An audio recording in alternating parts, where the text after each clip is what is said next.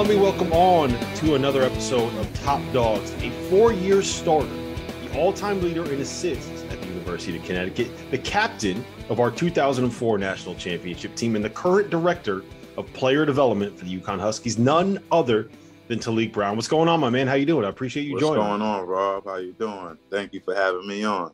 Was that a good enough intro? Oh, that was wonderful. That was great.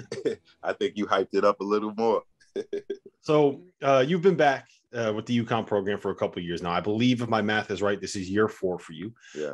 And I just can you talk to me a little bit around your decision to come back to UConn and to come back to the program and to come back to the coaching staff?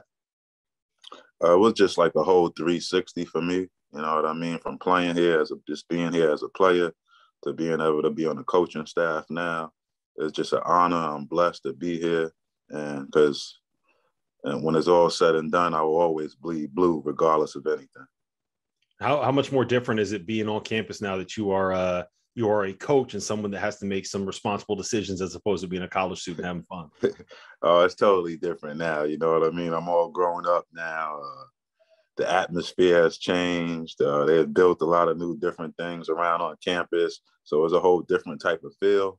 But just being around the players, it just keep me all connected and engaged to back in the days when I was here. So someone that is better with words could probably phrase this a little more eloquently, but I do think that there is something poetic about a guy like yourself that was kind of the quintessential, UConn guy, the quintessential UConn winner, coming back and rejoining the program as they're, pulling it out of the mud a little bit. The end of Kevin's tenure wasn't the best. And I don't think I'm really kind of speaking out of turn when I say that. And I remember when Danny first got the job, his first media day, he told me that he needed to create a culture of winning, right? Like he said that was one of his priorities there. Yes. And I figure is that one of the reasons why he reached out to you? Like, I don't think anyone understands that culture better than you do, right? That's kind of one of the reasons he brought me on board. You know what I mean? I won probably my entire life since I've been in high school, since I basically started playing the game, you know what I mean, when I was younger. So I always had that winning mentality.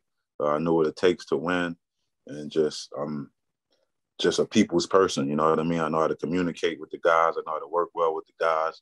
And I just got a lot of things in common with the guys just from being here from my day. So let's talk about Coach Hurley a little bit. I'm going to leave this one open-ended for you. Why is he the guy that can and will bring UConn back to the level that it was under Jim Calhoun? I could say just his intensity, his attention to detail. He just brings it every single day, no matter what, rain, sleet, snow. He brings it every single day. He's the same person on, off the court. And he just know what it means to win here at UConn. You know what I mean? It's a huge deal. It's a big deal just to continue to win and just have a successful program. Because he understands, like he's from Jersey City. He's not from Connecticut. He grew up as a small guy, but he sent players to UConn. He's been in and around the Big East. He is a Big East guy. So he understands what this team means to the state, right? Yes. He definitely understands what the team means to the state because he just been around. He went to Seton Hall. He played against UConn when he was a player. So he coached against UConn when he was at Rutgers. So he just know what it means just to be here and the value of being at UConn. So let me ask you this. Who is better at cursing people out in practice, Danny Hurley or Jim Calhoun? I'm going to say Coach Hurley is great at cursing people out in practice. And Coach Calhoun get the cursing people out during the game. Or his quick hooks, man. It was funny. We used to always joke about how you get that first whistle 23 seconds into the game and he's already making the sub because he's mad at someone for missing. That's a rotation. Yes. Coach Hurley, he brings that intensity to practice every single day. And then game time, he lets you just go out there and play. You know what I mean? Coach Calhoun, he was opposite. He would be relaxed a little more in practice, but game time, a totally different person. Yeah, when the lights are brightest, that's when you got to start performing, right? Yes, you're right about that. So I do think that there are some parallels between those two guys, right? Like one is from Boston and one is from New York. So they're very different in that sense, but they're both kind of like hard scrabbled, tough-nosed guys that want teams to embrace that identity, right? That kind of underdog mentality. Like we'll win the fight, and if we win the fight, then we're probably going to end up winning the game too. So do you feel that with him around that program? That was his main focus, basically, when he first got the job. You know what I mean? Just changing the culture, getting an identity, um, just being basically resilient and just coming out, giving it your all every single day. Just blue collar workers, you know what I mean? That's where we get it from. Just being blue collar workers, getting out there, carrying your lunch pail every day, and just going to work. So that's one of the things that has me excited about this team, because it feels like kind of one of those throwback UConn teams that they're going to defend, they're going to force turnovers, you're going to pound the glass, you're going to beat people up, you're going to be more physical, you're going to work harder than anyone. And that's kind of what the best UConn teams were like. Of course, they added like 6 or 7 NBA players on those rosters. And I think that eventually you guys will be able to get there. But to me, it's like that core identity is what made this program great when you were there before. Now that you're back, it feels like it's coming together again, right? Am I on the right track here? You're definitely on the right track. I think, that's one of the main things, just having that identity, you know what I mean? Having that culture. So when the young guys come in, they know who to learn from and know what they got to do. So if it just keep rolling, you know what I mean? How do you do that? How do you get these guys to the point where they can kind of believe that and embrace that and play that way? Is it just about identifying the right players on the recruiting trail? Is it about having toughness and practice? Like, how do you get guys to that level? I think is a little bit of everything. You know what I mean? Just identifying the right guys on the recruiting trail, just putting that extra effort in practice. And once you build the system in with the older guys, and then it would just carry on right into the younger guys, and it'll just be like a well-ran oil machine. Mm-hmm. So I think the biggest difference between those two programs, I kind of alluded to this a little bit before, is that when Jim Calhoun was it was pros on pros on pros on pros. Your team had Ben Gordon, Emeka Okafor, Charlie Villanueva, Hilton Armstrong, Josh Boone, Denham Brown, Rashad Anderson. I think all of those guys played in the NBA. Marcus Williams couldn't even get minutes the year that you guys won the title. So, and that was after Caron Butler left a year earlier than he was. So it's that talent level that was the difference maker. You are now the director of player development. And I think that the best way for this to grow is to identify not like the guys that are going to be top 15 high school players in the class, is to go out and get the guys that are not quite at that level that can be top 15 picks, like a James Bouknight. So talk to me a little bit about how you guys work within the program to develop some of these players to turn them into James Bouknights. We basically just put a lot of time in player development, just trying to develop guys mentally and physically, basically getting their bodies together, on the court, film instruction, just basically going over the whole total package to just try to get these guys to that next level and get to the guys where they need to get to.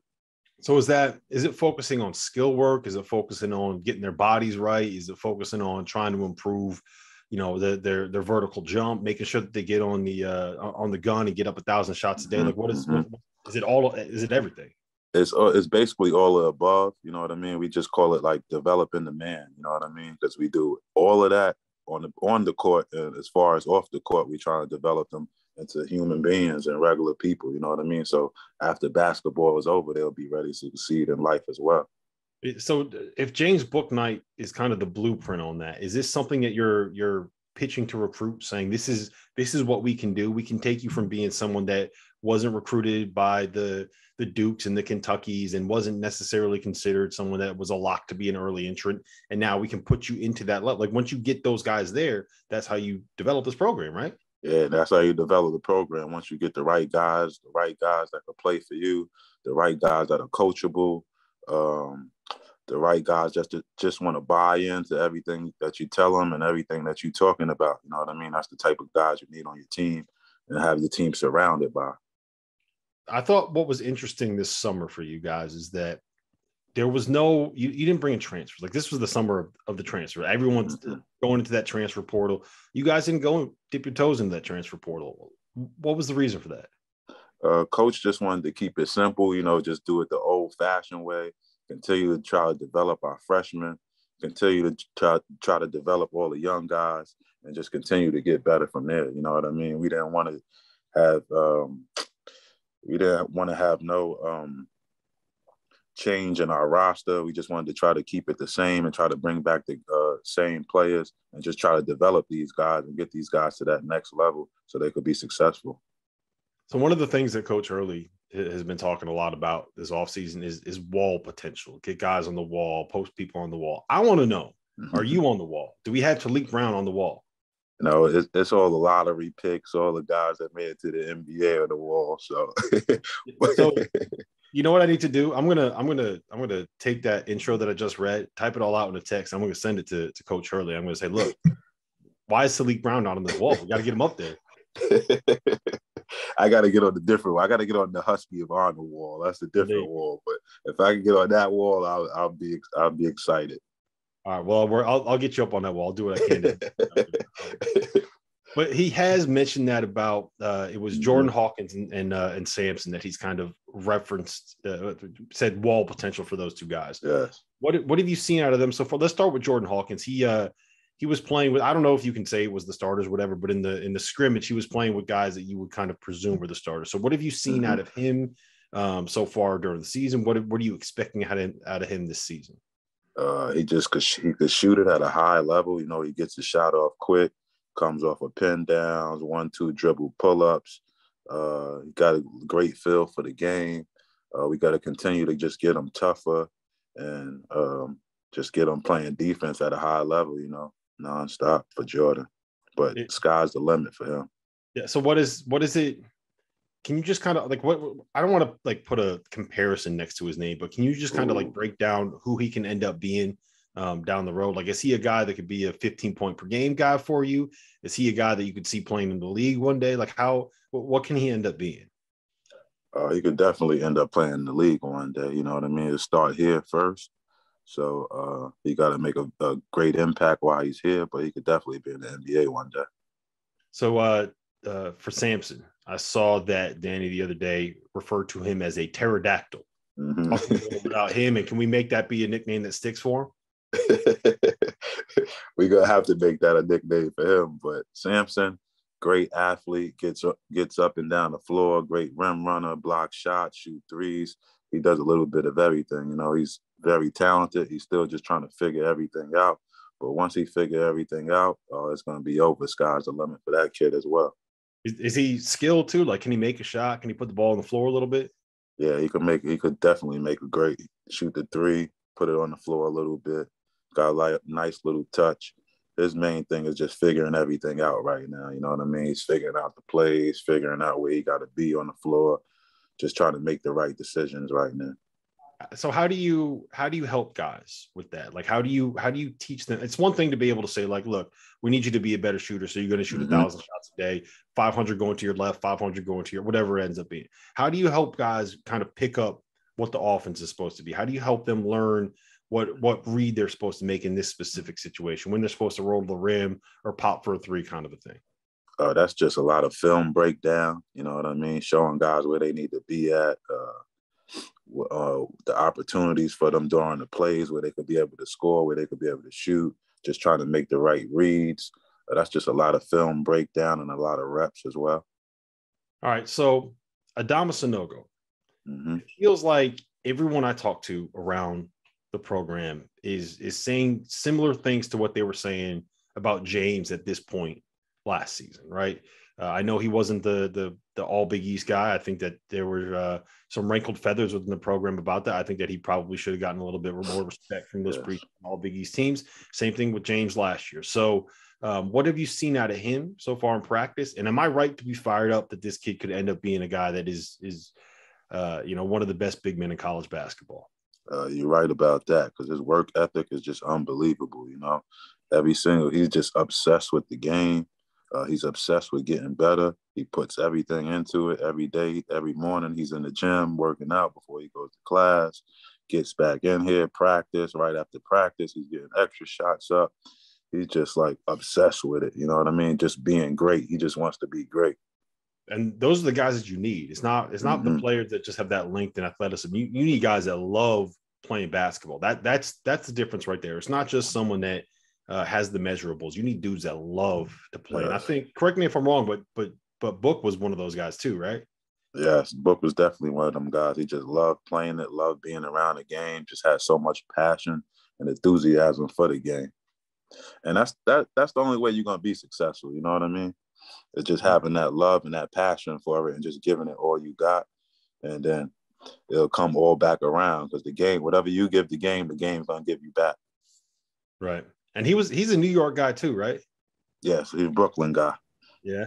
Are you okay with that, having a Brooklyn guy? I'm from Queens. Yeah, I was gonna He's say a Brooklyn guy. Yeah. all right. As long as he's wearing the Husky colors, it's good to go. Yeah, right? that's all that matters. We brothers at the end of the day.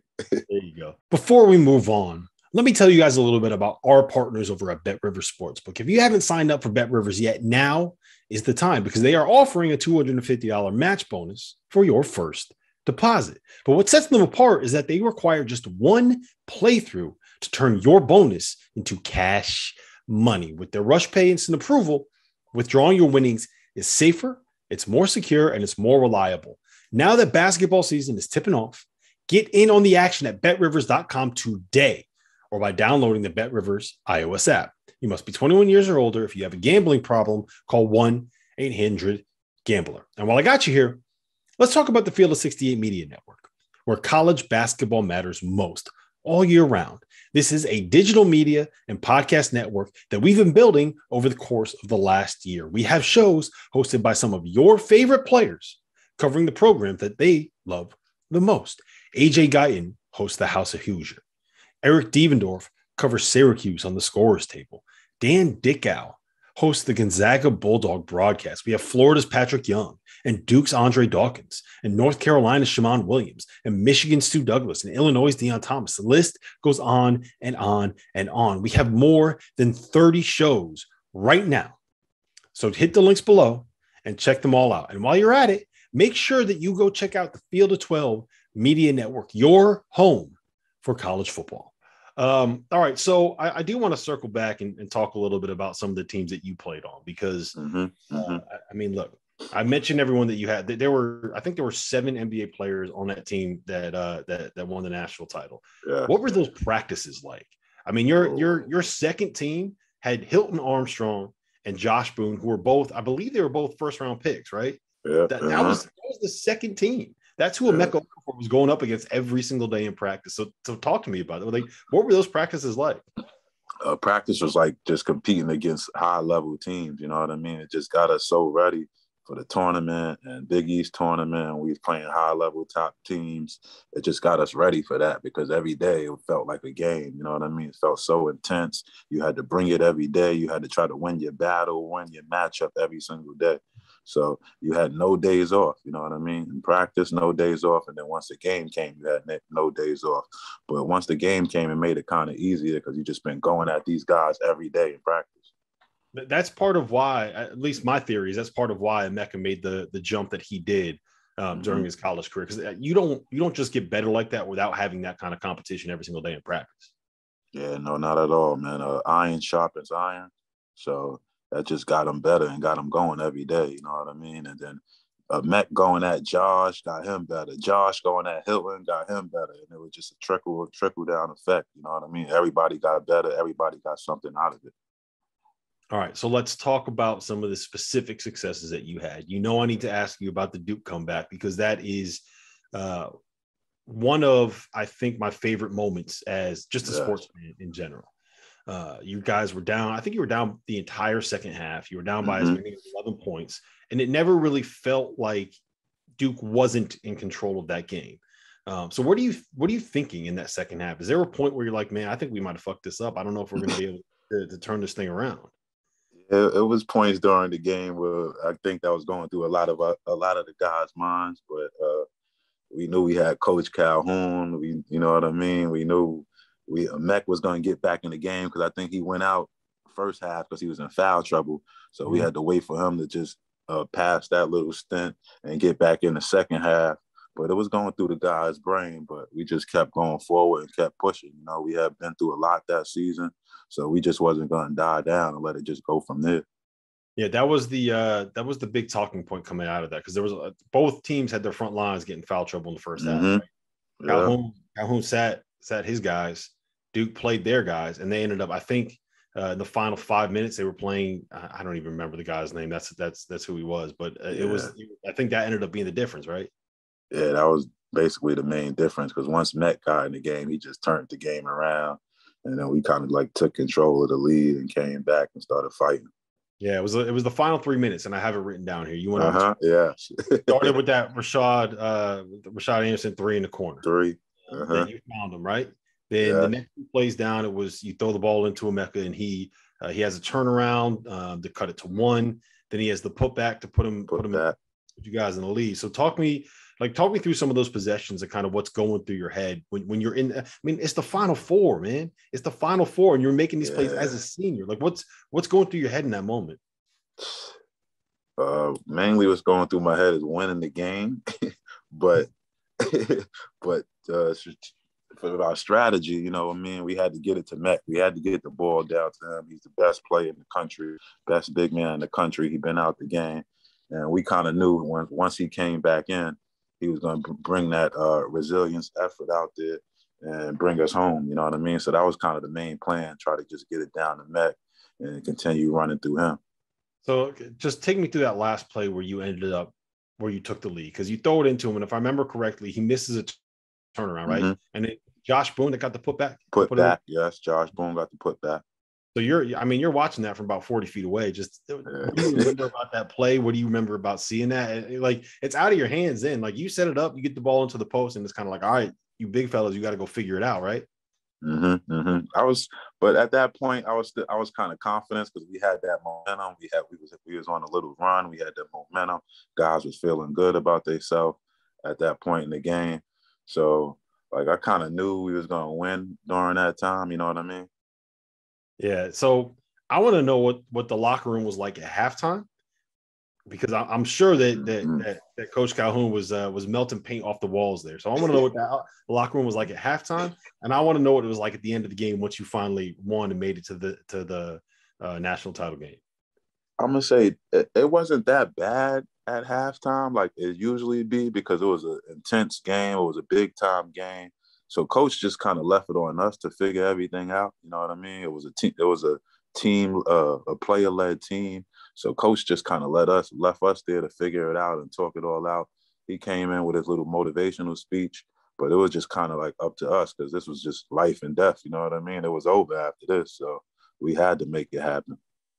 And then what was that celebration like after you finally? It's always interesting to me, right? Because you had this unbelievable comeback and this unbelievable moment, but in 2 days you got to turn around and you have to actually go play the game that matters even more. So what is that? What's that moment like in the locker room and after the game? Do you give yourself like an hour? It's like, all right, I'm going to enjoy this for the rest of the night, and then we got to turn around and get focused. Like, what's that? Yeah, I think we enjoyed it for like an hour, 45 minutes, and then we was refocused on Georgia Tech at that point. But that felt like everybody was talking like in the locker room. That felt like the championship game. You know what I mean? So we was just kind of at that point. I think everybody was just, their confidence level was like on 100 at that point. So we just kind of knew we was on a roll. We knew we was in the right direction, and we knew we had a chance to win the championship. Yeah, and of course you did. So the final, like, it wasn't even a fun game to watch, man. Like, I think you guys were up by like 25 in the first half. Yeah. At what point did you realize, all right, okay, we did this. We're cutting down these nets. I'm getting this ring. We're getting this title. That banner is going up in Gamble. We did this.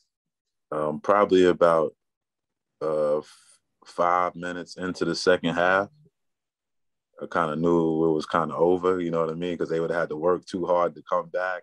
We was going to keep scoring regardless. So probably like 5 minutes into the second half, I knew it was kind of over. So what does it mean to you to be a part of that? Because I thought, so I was at the 2011 title game. I was at the 2014 title game. I had the press credentials. I was on the floor in the locker room, everything. And the thing that stood out to me more than anything else was how many alumni were involved there. Like, Khalid was there, Rip was there, Ray was there. It felt like every single UConn player that I'd ever watched growing up was either sitting behind a bench, had a ticket somewhere, was on the floor after the game. So what does it mean to be a part of that and to be someone that was so instrumental in bringing home one of those titles? It just means a lot, you know what I mean? Because it's just like a brotherhood here. It's just like you're not doing it just for yourself. You know what I mean? You're doing it for the university. You're doing it for the players that have been here that just sacrifice everything and that put forth all the pain and everything they had into the game just to be a part of what's going on right now. You know what I mean? Just the success that's happening. So it just meant a lot. You know what I mean? For just our whole entire team, guys around, just the campus, just everything. It meant a lot to everybody. Right. Right. All right. So next one I need to ask you about. Do you know what it's going to be? Can you guess? Madison Square Garden. The shot against Pitt, 2002. Yes. Yeah. So, look, did you know you hit it? Did you know it was good, or did you just let it fly? And it's one of those where you put it up, it's like, please go in, please go in, please go in.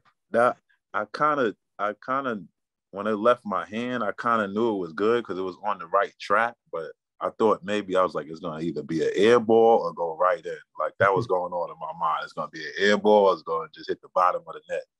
And I got lucky. It hit the bottom of the net, and I went on from there. Yeah, I mean that's one of the iconic moments I think in Big East tournament history because that ball was in the air for like legit. I know. Almost hit the Raptors on that one. I know. I didn't know when the ball was going to land. It felt like it was in the air for like 10, 15 seconds. Yeah, it was. So was that the play that you guys wanted to run? Because I think what happened was Ben got it on a wing, right? And it gets knocked out of his hand and it goes out of bounds. You guys have 2 seconds on the shot clock. Double overtime. It's Pitt. It's the Ben Howland Pitt teams that are really, really good. So what's that moment? What's that play call? What are you drawing up there? I think Coach drew up something for Ben. That was the main thing, but they took it away. They denied him the ball, so he wasn't able to get it. And that's when I popped to half court and I was able to receive the ball. I threw a little pump fake, took one dribble, then casted it up from almost half court. So they call that shot kind of changed my life after that. Yeah, I mean they called it Steph Curry range. Should it be Taliek Brown? But it was a special moment for me, an unreal moment for me because I'm a New York guy. I'm from New York. I dreamed about playing at Madison Square Garden. The next day, I was on the back of the Daily News, downtown Brown. So it was just a dream come true. As a child, that's what you dream of growing up in New York City. So, I mean, that's a perfect segue because I got to ask you, there was another New York City kid playing for UConn in the Garden, making a move against Pitt, went down as an iconic shot. People forgot about Taliek Brown shot. All we talk about now is Kemba Walker breaking. Yeah, I know. Are you mad at Kemba? Have you had that conversation? Like, why'd you have to do that to me? No, it's all for the program, so I'm excited for him. Hey, that's a very that's a good political answer right there. That's a good way to keep everybody. So what is I do want to know, like, do you are the players and the people within that program aware of the pride that the UConn fan base takes in taking over the Garden every year and for the Big East tournament? Like that's a thing, that's the fans say that's our building. We got 3 home courts, right? We got Gamble, we got the XL Center, and we got Madison Square Garden. Like, are you guys aware of that? I know I'm aware of it. I know the coaching staff is aware of it. We try to tell the players about it and just keep talking to them about the history of UConn and what went down and who was here and what happened during the times, and just try to reiterate stories to these guys. But the guys haven't really been able to experience it because of COVID last year. So this would be a big year for us right now, and they'll be able to experience what we talked about through the last couple of years. Well, I mean, that's the thing about this season, right? It's last year you were back in the Big East. This year you're really back in the Big East because you got to go in front of the 9,000 people at Seton Hall, right? You got to go play in front of fans at Villanova. You got to go play in front of fans at Providence, which is always a crazy place to go play. I don't think people realize how insane that that fan base is. So, are you? I mean, you got to be looking forward to that, right? Oh, I'm thrilled. I can't wait for that. You know what I mean? Because last year we came back to the Big East, but like I was saying, it was COVID, so it wasn't fans and it was different rules. And so this year things are just kind of back to normal. So I'm excited just to be in the mix of everything, You excited to get cussed out by all those Friar fans sitting behind the bench, huh? Which That too. when you were playing, which fan base was the craziest? Like who had the rowdiest student section? The place where you're like, wow, I can't believe it. They just cussed out my mom. Like who had a place like that? I could say Rutgers. Rutgers was probably the rack was probably the hardest place to play. The rack was hard to play. We never really won there every time we went there. The rack was kind of hard to play there. Yeah, it's because what happened was all the people that were the casting call for the Jersey Shore would go straight from MTV right back to watch the games and go crazy. Yes. All right, so I need another story from you. I need your best Jim Calhoun story. Practice, game, whatever. I need a great. I know you got some, and I know you probably got some that you can't tell on the podcast. But we can rate this one PG-13. All right, so give me a great Jim Calhoun story. Probably one of my greatest Jim Calhoun stories would probably be we was, I guess, all the players, you know what I mean? We were just going through our little phase at the time. And coach was talking about toughness and everybody was laughing at coach. And then coach told us, you guys think you tough. You MFers think you tough, right? He was like, let's go in the room over here, lock the door and see who's the first person to come out. So that was his main thing. So we just was on him all year talking about, yeah, let's go in the room, coach, and see who comes out first. How long were you on the team before you could actually understand everything that he was saying? Yeah, maybe it took me probably like my junior year. Did you ever translate? It was like Tom Moore over there on staff, and he was and Jim would just come out and cuss it. He'd be like, "Hey, what he said was this: you need to run this screen and come over here off this." Yeah, you got to run circle, chase over here, and come back, ball screen right here. Everything is gonna be all right. Don't worry about it. He was the first guy on ESPN where you needed subtitles when he was calling basketball games for the broadcast. Yes. All right, so I got two more questions for you. One I think is going to be the easier one. We talked a little bit about Adama. We talked a little bit about some of the freshmen coming in. I don't think we actually talked about RJ Cole. I'm a huge RJ Cole guy. I think he's going to have a big year. So who on this team do you think is going to be taking that next? Like we need someone to step up and kind of take over that star role that Book is leaving. So who are you counting on to kind of be that star role, and who are you expecting to maybe play a little bit of a bigger role than people are expecting out of them? For the star role, I expect it to be Adama Sanogo and RJ Cole to play a major part in that. And for just the piece nobody's really talking about that I think need to have a great season will probably be Tyrese Martin. Yeah, he's really got to step up for us and add a little bit more depth and add a little bit more than he did last year. Yeah, I mean, he I don't think people realize how good he is when he gets going, because he can pass. Yeah. He's athletic. You can put him on twos. You can put him on fours. He's going to rebound the ball for you. Yes. He could post up, get out in transition. You know what I mean? We just got to get him going and playing at a high level every single day. So is it true that you and RJ were actually in the same recruiting class? Because there's no way that I say kid, like he looks like he's about a 30-year-old man with that beard, with beard. Like a second-year senior, right? He does look old, but all right. I guess he got some wisdom for us, you know. All right. So I'm going to end it with this. This is a tough one. I'm going to put you on the spot with this one. You're a New York City guy. And New York City is a place that a lot of people consider the pizza capital of the world. You now live and work in Connecticut, a state where the real ones know is the actual pizza capital of the world. So I'm putting you on the spot. Who has better pizza, New York City or New Haven? New York City. We got the flat crust, the thick crust, flat bread, little bit of cheese, marinara sauce.